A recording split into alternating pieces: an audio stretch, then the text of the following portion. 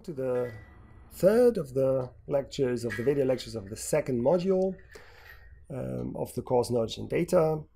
I have been arguing in the previous two lectures that using data that has been published on the web is very difficult because this data is mostly still living in silos. Even though it is published on the web, it's not possible by machines to access it and link it to their own applications and their own data.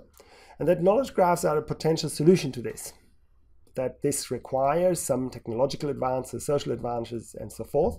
And here we discuss one of the major technological standards that allows this publication of knowledge graphs on the web, and that is the data model or the language RDF. It's really the knowledge graph language on the web. It's all based on these four principles, out of which three in principle are based on the RDF technology as a solution. Give all things a name. This is something that is implemented in RDF, which we'll discuss in a minute. The names are addresses on the web, so RDF is a web language, web resources that we can address and give names to and then link appropriately, which is the third element for which RDF is very useful. The fourth one is making explicit the meaning of things can be added to RDF with the languages RDFS that we discussed in week module 3 and language OWL, which is a very expressive ontology language for modeling domain knowledge, which we'll discuss in week 4. So RDF itself will be now our means to implement the principles 1 to 3. So this is what we're discussing now in this module. Remember what Tim said, use URIs as names for things, use HTTP URIs so that people can look up those names. So then they should also get useful information in RDF, which basically means that the documents themselves that you can get back using an HTTP GET request, for example, is again something that you can dereference, that you can understand, that you can in a machine readable way link to other sources. And the more you link your URIs to, the more they can be used and discovered. And RDF is our tool for this. So RDF stands for the Resource Description Framework, RDF, and it's a standard data model for data interchange on the web. It comes with different syntaxes, different ways of writing it down, and that's why it's a way of representing data and therefore called a data model. It facilitates data merging, even if the schemas differ, because you can explicitly add schema information to each of the data units that have been represented in RDF. And by linking some of the web objects, the URIs, even if they live on different addresses at different locations on the web, you can really make a relationship between things, which is called a triple. And it allows data to be mixed, exposed, and shared across different applications, and therefore is really the data model for data interchangeability. Each link is a triple, which means that there is an object related to another object by a predicate, and if you have a set of those triples, then you get a directed labeled graph. And these graph views, they are often used in the visual explanation, but RDF itself is just a data model with these triples. So here's an example of these RDF triples. All information in RDF is expressed as such a triple, which are in predicate logic terms two-place predicates, so a predicate with two arguments. The triples consist of a subject, a predicate, and an object. And we have seen already in our knowledge graph exactly the structure, that you have a subject, the Netherlands, a predicate has capitals, and an object, Amsterdam.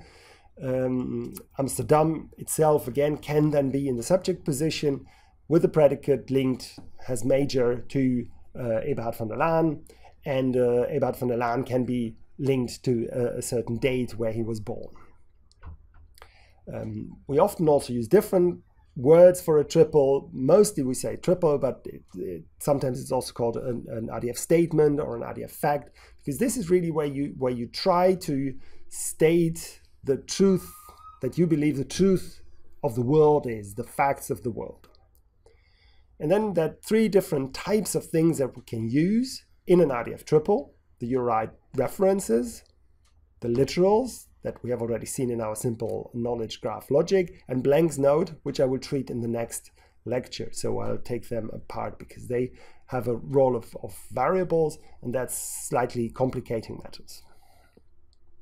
So let's start with the URIs, the Uniform Resource Identifiers, and they talk about resources where resources could be almost anything. So they are objects, they can be abstract classes, they can be abstract like feminism, like set, the word set, the type set, but also very concrete things like the Netherlands, Amsterdam, and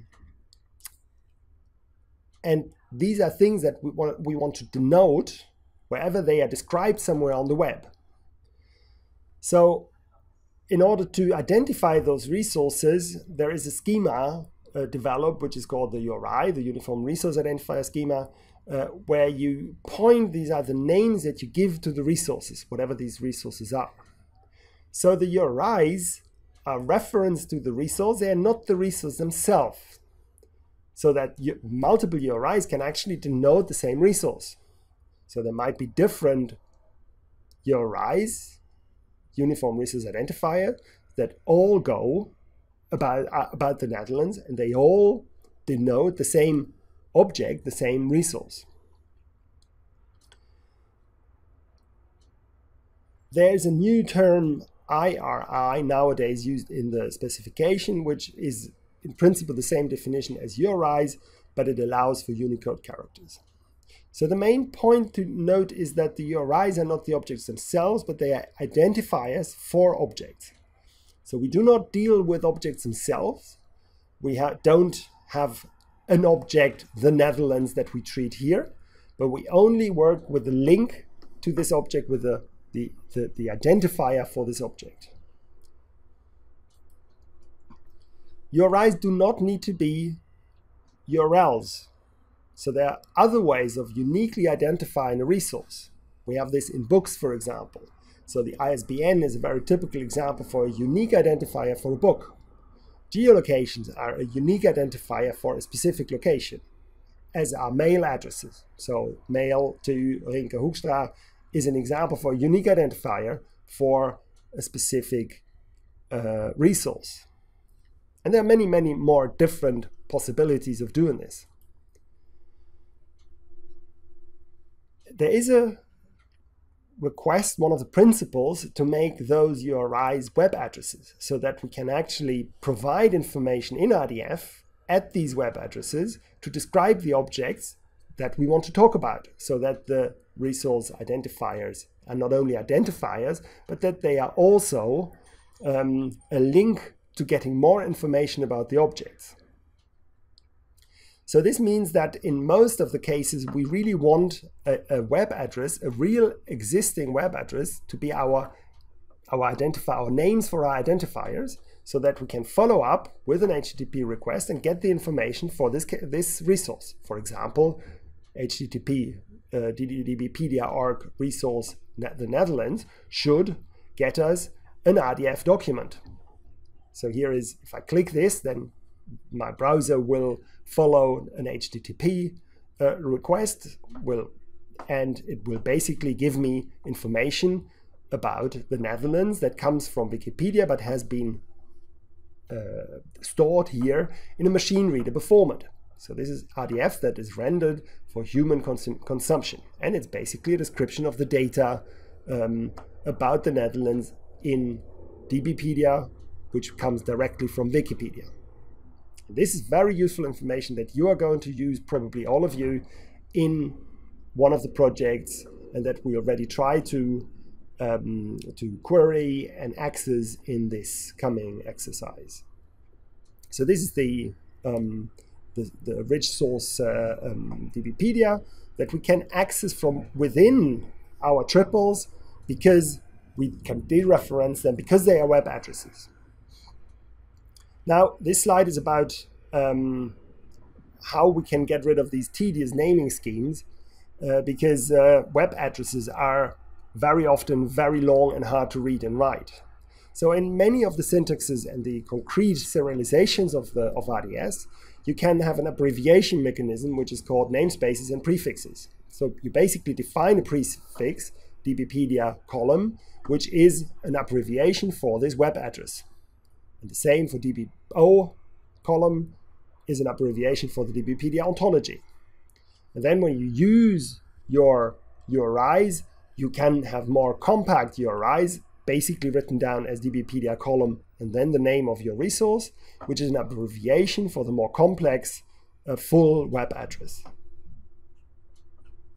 So whenever we work with real data from the web, we first define sort of the web address as a prefix, and then we can work with far more compact and readable URIs for human consumption. You will see this also in the practical assignment. So now that we have URIs, we can combine URIs using properties, where the properties themselves can also be resources that are referenced to by URIs. So here we have an example where we have a URI that references to the object, the resource, the Netherlands, by a URI capital, which identifies an object capital, which is a relation in this case, and a relation and an object Amsterdam that is referenced by the dbpedia description of it. So this is now information that we can give about Amsterdam and the Netherlands, that they are related by a capital relation. It's exactly the same as we've seen previously in the previous module, where we identified information that we could specify as triples. We can write down the same thing, however, now by using these prefixes, by saying, okay, we know that dbpedia.org.resource is a common term, so we abbreviate it into dbpedia column, the Netherlands. The same holds for the ontology, so that we can use the DBO abbreviation, and dbpedia column for Amsterdam, again, the database dbpedia as an abbreviation. So now, if we want to give a total area for Amsterdam, then we could refer to an object of this number, but that would probably not be a good idea, because then we would need, for every number, we would need a separate object. And this is not scalable, and is not useful from a modeling perspective. That's why, apart from the URIs that describe objects, we can also have literals, which describe concrete domains, such as integers, decimal numbers, and strings, and so forth. So the second ingredient of RDF, of the triples, can be literals. So let's see how this works. So a literal is a data type that is used for literal data values. It comes with a data type such as string or integer or float or whatever. They are also resources, and they are also referenced via URIs, but they have now a special meaning that can be attached to using the XML schema information, which, for example, says that this number is of a specific SSD type double. If we do not assign a specific data type, then the data type is assumed automatically to be of type string, XSD string type. So here we don't give the explicit type because we believe, or we assume, that it is a string. And then basically we can add information about what kind of language the string is in by having data tags, which is very useful if you want to have, for example, all the information that is about the Den Haag given in the Netherlands, in Dutch or in English in practice. It's a very useful tag. It's a very useful information about the strings and the literals in general. So now that we have the ingredients for forming the triples, we can form graphs. So we've seen that we have a triple dbpedia, the Netherlands is related with dbpedia Amsterdam by a DBO capital relation, and we know that dbpedia Amsterdam is related with a string Amsterdam by the DBpedia ontology official name relation string Amsterdam. So if we now add these two triples together, then we get a graph. Is this graph down here? So we have a description of DBpedia Amsterdam. It has an official name, which is a string Amsterdam, and it is the capital of the Netherlands. So basically, it's very often that you see this directed labeled graph representation for RDF triples, and an RDF knowledge base is therefore also called an RDF knowledge graph, or an RDF graph, or an RDF knowledge graph. In practice, you can also give names to graphs, which makes this the pure graph metaphor slightly more difficult to formalize in mathematical terms, because then you get hypergraphs and multigraphs and so forth. So that's far more difficult. But in our simple case, we don't name our graphs. So a graph is simply a set of triples. So this is what Tim asked us to do. In his vision, use URIs as names for things. The URIs were the unique resource identifiers, which are names for the links to the things on the web.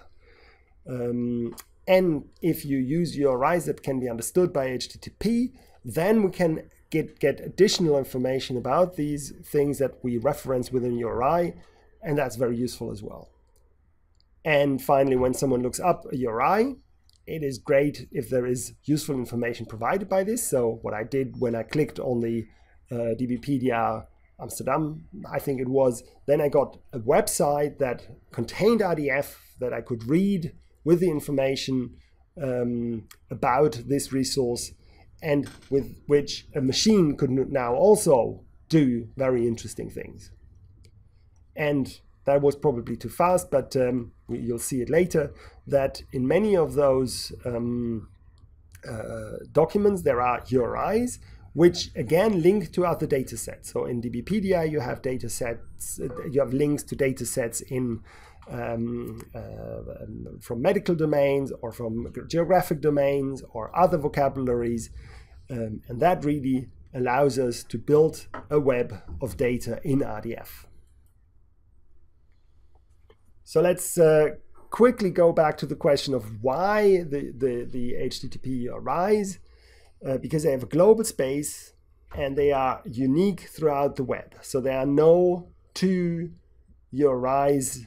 If they are web addresses, HTTP URIs, then there are no two addresses that give you two different objects. So if you have, there is no one URI that gives you two different objects on the web. So there's always one object. So in principle, they fulfill the role of the keys in the relational database, which have to be unique within a table. And that helps us to avoid name clashes, so that if you look for an object, category item 1, 2, 3, you know exactly where you land. And in many cases, you can describe them in normal terms, which also makes them grounded in society, because there needs to be something on the other side of the URI, on the receiving end of this identifier.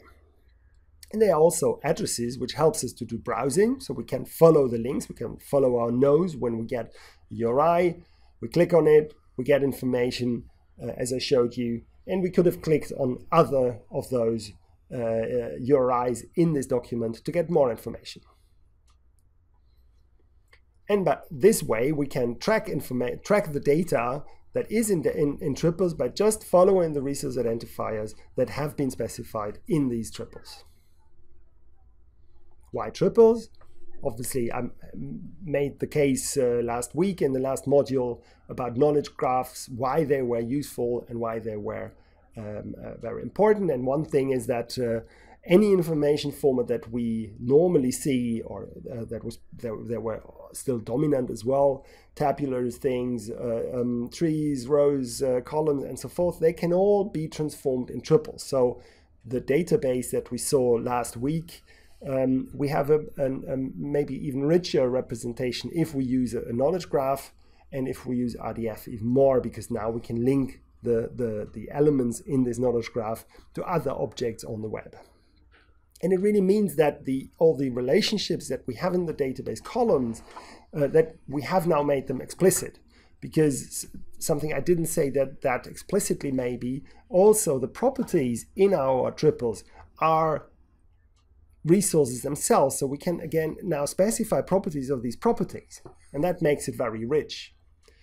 The predicate itself is an element in the triple and can be described in RDF. So in a way, this really gives the information about the meaning of the database now as a self-documenting property. So we can describe what a database means by including this information to the database. And that makes it very easy to reuse this database, because the information about the schema is available in the graph very often by itself. And why graphs? Graphs are highly versatile formats. They are very simple. Everything is the same, so you have no worries in terms of parsing or so. You don't need to loop over complicated lists. You know there are three elements. The first one is the subject, the second one is the predicate, the third one is the object, and this is very easy to manipulate as well. So graphs are just sets of triples, so we can use basic set operations, such as the ones that are automatically come with Python. You can just see a graph as a set, and then you can just check for subclass relations, for entailment, or you can check for whether a triple is an element of a set. And this is just comes for free because it's basic set operations that we apply. If you want to merge two RDF graphs, you just take the union. If you have two tabular data, then you really need to match the dimensions, the table dimensions. And in a tree, you can only you're very restricted by the input that you have, because you can only have one parent. And if you want to extend an RDF graph, just add more triples. And that's not so easy if you want to add arbitrary data to a relational database. You really need to know the schema, and you need to stick to the schema. Or if you have an XML document, you need to restructure the XML schema. And that is really one of the advantages of this very simple data model of a knowledge graph.